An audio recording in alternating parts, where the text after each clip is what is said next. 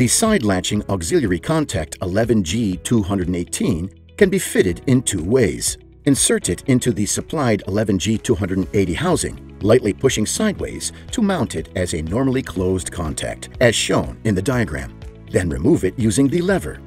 If you rotate it 180 degrees, you can use it as a normally open auxiliary contact, latching it on like this. Then mount the unit on the side of the BF series contactor.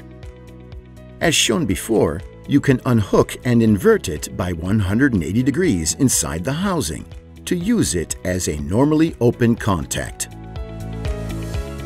For auxiliary contacts 11G418 and 11G481, the release is slightly different.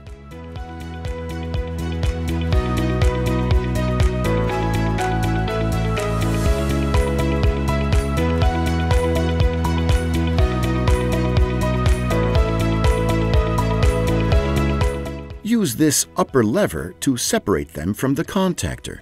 That's all there is to it.